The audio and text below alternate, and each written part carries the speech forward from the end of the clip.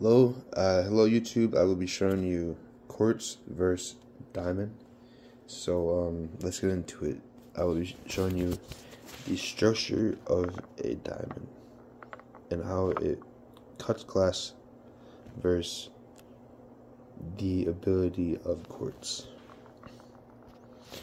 And so this is the diamond right here. Let me show you the structure of it. If you can put it in perspective, it looks like the same as corundum, the structure of a diamond can look like corundum. So let me give you a good example of a scratch test. This is a tungsten carbide scribe, and it is rated 9 on the hardness scale.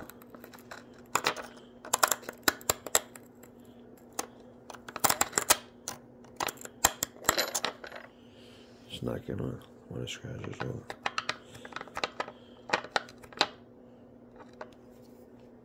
You can always hear it too.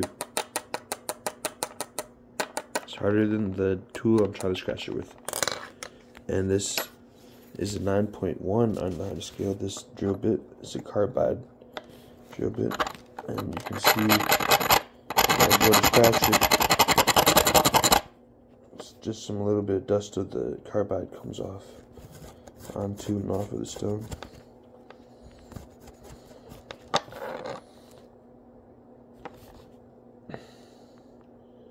So underneath here is a diamond, and this is quartz.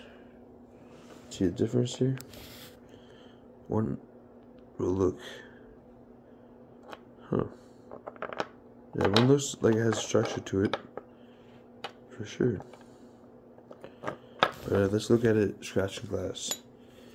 So cool fact is when you scratch glass with the drill bit, it's really hard to get in it and go and scratch anything. So it's a good definite tool to look for Mohs is a carbide scribe.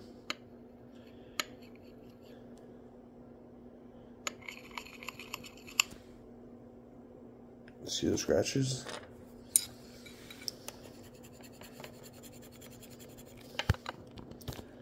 Now watch when I do it with quartz.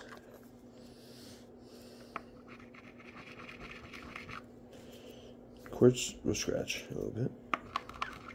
I'll be using the same pressure with the diamond. Same pressure here.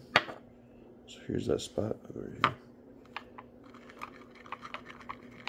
Just gliding over the surface a little bit.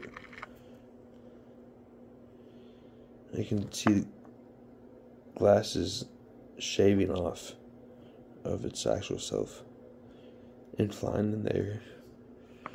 Let's go a little bit harder.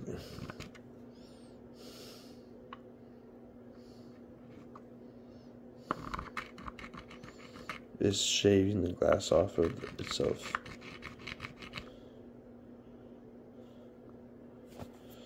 And with quartz, if I go as hard as that it was,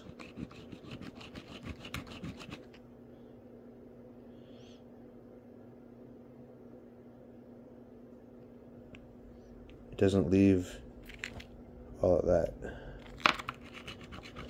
glass shavings. It just scratches it. See the difference? So one big diamond can out scratch a quartz, obviously.